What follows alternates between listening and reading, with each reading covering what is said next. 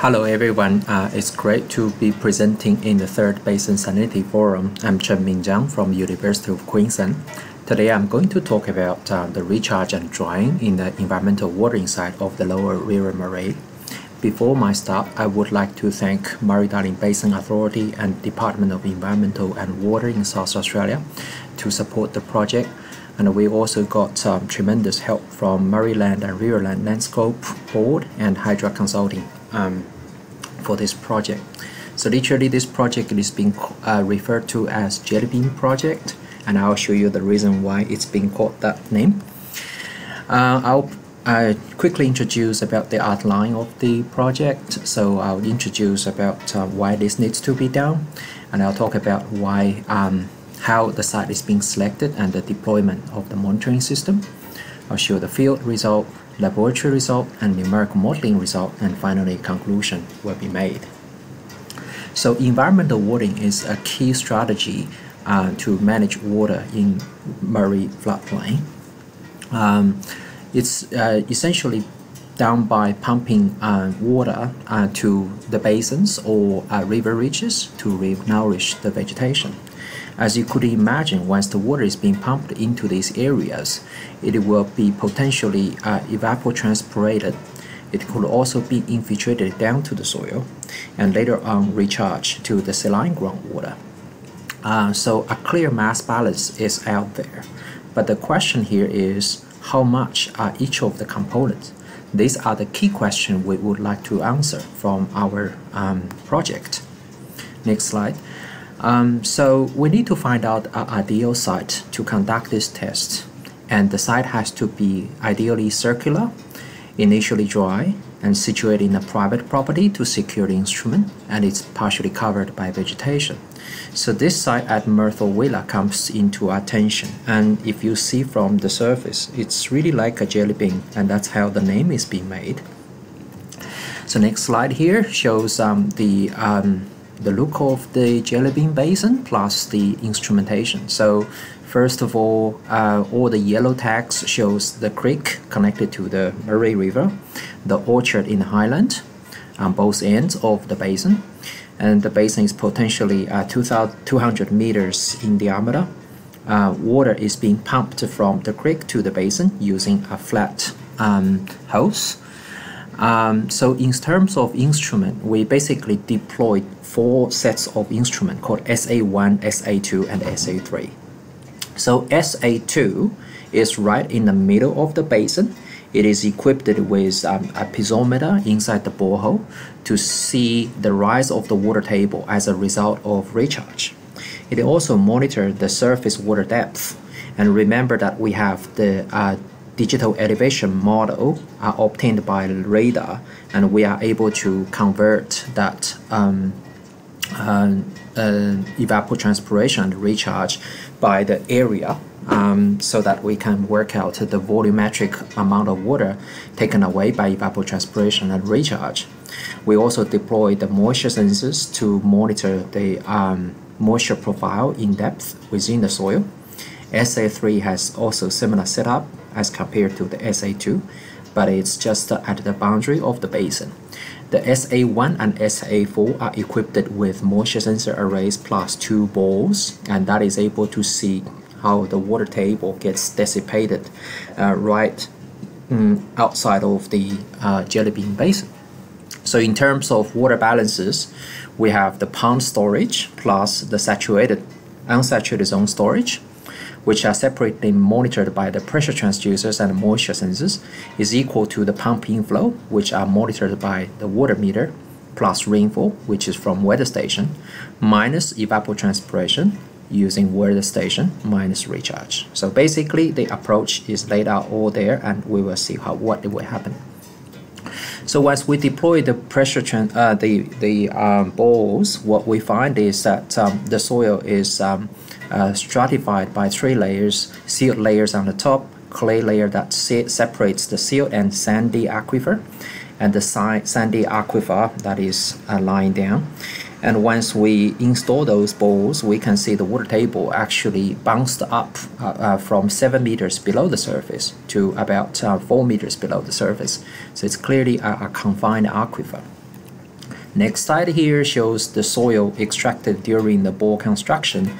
So from the core trace, left side is the surface, right hand side is the further deep in the soil. So the top two cores are pretty much like crumble soil induced by desiccation. As it goes further deep, the color becomes more darkened, and also we've got clay. And once we have reached the sandy layer, we can see we are not able to maintain its shape due to the coarse soil material. These pictures here shows the overall look of the basin before the system deployment. So where we can see it's covered by the vegetation, and on the soil surface there are cavities underneath. Once we try to shovel the cavities, we can see that they are interconnected by the tunnels. You might be interested in why those cavities is being formed. We are as well. So we actually bring all the silts back into the laboratory and allow it to dry under wind condition. As you can see that during the drying process, the volume shrinks and the crack forms, which causes the formation of the channel. And if the wind brings more dusts and covered on top, that will cover part of these cracks and forms the cavities right on the surface. Next slide here. So here is the overall view of the instrument deployed into the field. And as you can see, they are powered by solar and connected to the internet. And we are able to receive the data in real time online. This is a very important features in the monitoring, because particularly during the COVID, where the border closure is happening now and then. The next slide here shows the moisture sensor deployed, so that you can tell how the wetting front moves down or the drying front moves upward. Next slide here shows the pumping setup. So the pump has the capacity of delivering 1.5 megaliters per day, which is equivalent of one standard swimming pool, 50 meters long, and they use a flattened hose to connect all the way to the basin, and the outlet is facing up with geofabric to prevent local erosions. So this is the video that shows the initial stage of the ewatering. As the water is pumped into the wetland, it preferentially transports through these underlying tunnels. And as the tunnels enlarges, the surface gets collapsed, making them as the open channels. So if you look at the overall stage, these channels looks like a water serpent at the outside of the ewatering. Next slide, please. So here is the verification of DEM. As we discussed before, we have got the LiDAR scanning to see the DEM, but we need to confirm whether those DEM are accurate. So we use two other ways to obtain the DEM as well. One is to see from the LiDAR the aerial images using drone.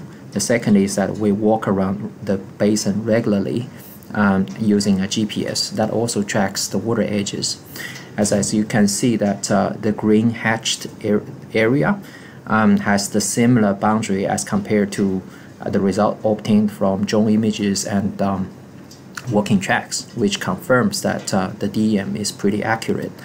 And we also compare the surface area obtained by the tree method at different times, and they matches very well. So in that case, we are confident that the surface area could be well captured, and then we can convert any rates into the volumetric rate.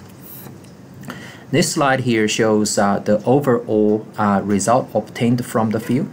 So the monitoring is lasted for 10 months, starting from March of this year. So the top right pictures is the images taken on the site twice per day.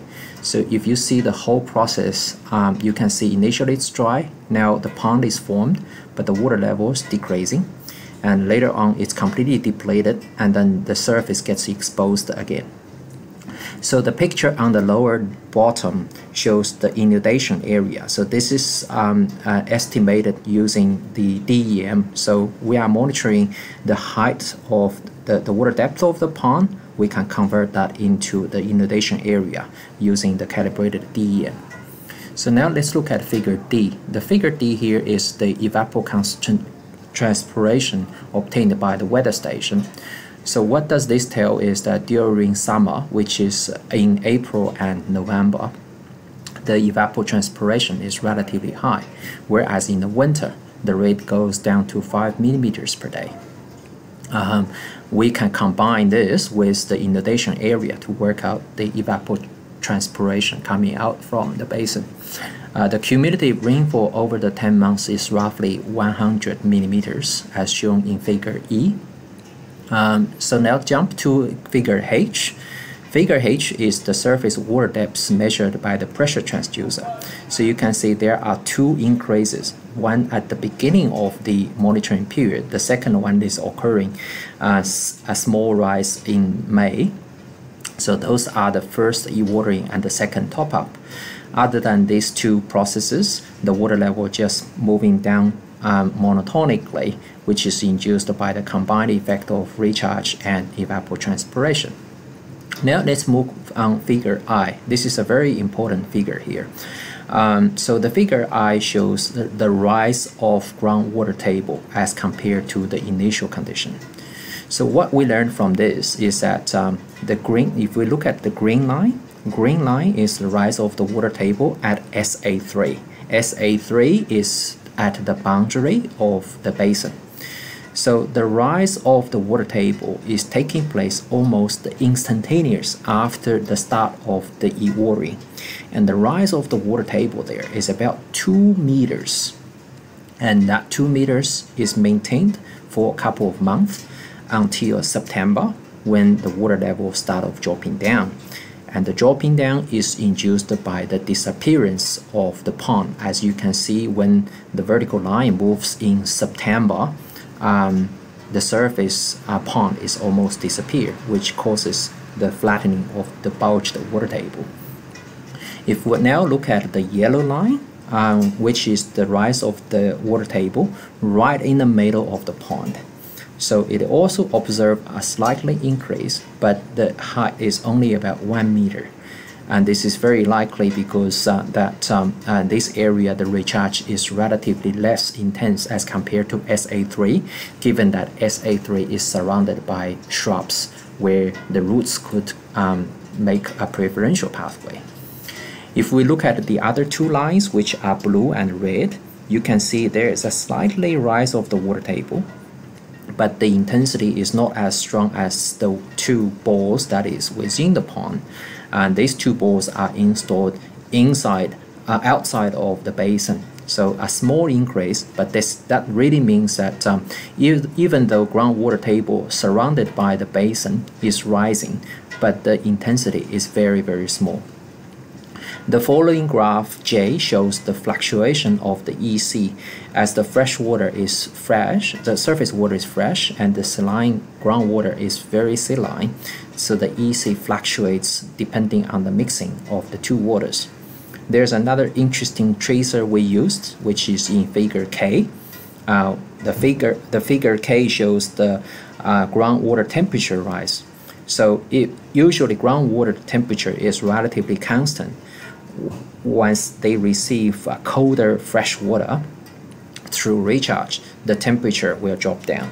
So what we learned from this is that 3 out of the boreholes has received a drop down of the temperature, which is a clearly indication of the recharge. So next slide, please. So this picture here shows the moisture profiles within the topsoil, which is about 0.5 meters. So the figure A and B shows responsively ET and rainfall as the reference. SA outside of the pond, which is the control where it's never been inundated. So what we can see is that moisture content remains very low, but once the rainfall season comes up, the top moisture sensor senses the rise of the moisture content, but it goes back to the normal condition, dry condition, almost straight away. So that actually means that if there's no ewatering, there will be no way to have any recharge from this floodplain. So the S2 and SA3 are the two sites right in the middle of the pond. We can see clearly there is a spike of the moisture content as a result of ewatering event. As the pond gets dry, we can see that the moisture content over the depth start of decreasing. Interestingly, you see that the sensor, it shows the drying is not down in a one by one. Instead, it's dropping down in a group manner, which means that the drying is taking place almost instantaneously over depth. The other key message shows here is that even after the pond has been disappeared for 2 months, there's still plenty of soil moisture within the in the sealed layer, which are ready to supply water for the vegetations. Here is a very interesting graph for anyone who does inundation recharge. Here is the recharge rate as a function of pond depth, pond water depth. So what we learned from here is, so first of all, the red lines are the first recharge, and the green dots are the top up, the second top up, which has the kind of overlap between 0.3 and 0.6. So at the beginning of the ewatering, what we can see is that somehow the recharge rate is increasing non-linearly as the ponding water depth increases. However, during the second top-up, we can see that there is no significant rise of the recharge as compared to the very first ewatering. This is very likely induced by the swelling of the silt and clay when it's being soaked, which blocks all the preferential pathways that goes down to underground. Now, this is the takeaway message about the water balance. So first, let's look at the blue line. So the blue line is the amount of water pumped into the field. So we can see there are 2 spikes induced by 2 ewaterings, and in total 60 megaliters of water is being pumped into the basin, and that takes about 93.8% of the water injected into the basin. Rainfall is about 4 megaliters as shown in the table, which is about 6.3% of the overall water in the basin. And for all the outs, let's look at the orange lines. So the orange line is the storage in the pond, and you can see that at the beginning of the ewatering, the pond is almost occupying, storing half of the water within the ewatering, and later on it drops down. We also see a spike at the top up, but then it drops down monotonically. And at the end of the November, as of today, the pond is dry, which stores 0%. And ET is about 22 megaliters, which takes about 34% of the overall water and during the ewatering. The infiltration is about 42 megaliters, which is 65% of the overall water. And just be aware that infiltration has 2 components. One component is the soil moisture stay in the unsaturated zone. The second is recharge. Through the monitoring, we are insufficient to tell how much are in the soil and how much is in the groundwater. But as we pass on the modeling, that question will be answered. So the following is the vegetation responses. So the left picture is the pond immediately formed after the ewatering. As you can see, there's literally no green color. But once we visit the site 2 months later, you can see there is a green carpet on the water edges as the gray vegetation start of renourishing. And this green carpet is the vegetation grow as mentioned before. And this is the picture taken at October. So there are sneezing grasses already cover the whole basin, and then the green vegetation start to grow on top. So next slide, please. Besides field monitoring, we also conducted laboratory experiment by bringing the soil sample back to the lab. To do the wetting processes, we made an artificial pond on the surface, hoping it to infiltrate all the way down to the bottom, and that will be connected to by a container, which is recorded by the electrical balance. We're expecting the recharge is going to be taken to go all the way down in 2 weeks as we observed in the field.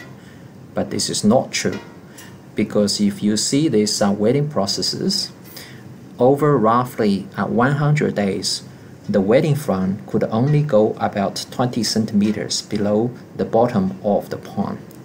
So why there is a difference between the laboratory and the field? We believe that there are 2 reasons. Number one is that in the field there are roots, there are cracks available within the alluvial soil, which is not really available in our laboratory. That's one of the reasons why it's different. The second possible difference is that the EC we used here, so in the field it's about 200 EC, whereas here we are using diagonalized water. But nevertheless, we use different types of waters. None of them are able to infiltrate all the way down to the outlet of the column. Now we do the reversing process, which is to remove the tank and then putting a heat lamp and fan on top and see the drying processes. So this video here shows the drying processes. As shown in the picture, the cracks start off formating near the surface, and the moisture sensor shows all the drying over the depth. Even after 72 days of the drying, which is taking place day and night, we can see there are still plenty of moisture staying within the soil, readily to support the vegetation. So the key message here is that the ewatering is not only being stored in the surface water pond, which is relatively easy to be depleted. The underlying soil is also a second reservoir that occupies a significant amount of ewatering to renourish the vegetation in long run. So as we discussed, we also use a numerical model to reproduce the hydrological process observed in the basin. So given that the basin is in the ideal circular shape, we decided to use a radial 2D setup to implement the numerical model. So basically, the thickness is increasing as the distance to the A increases. So there are about 4 layers implemented. The surface is the pond with the porosity of 1. A sealed layer has a relatively high porosity plus a high porosity, and the sealed layer underneath, as shown in the dark blue, has a very small porosity, and this is based on the assumption that water is preferentially going through the cracks and the root zones rather than averagely going all the way down.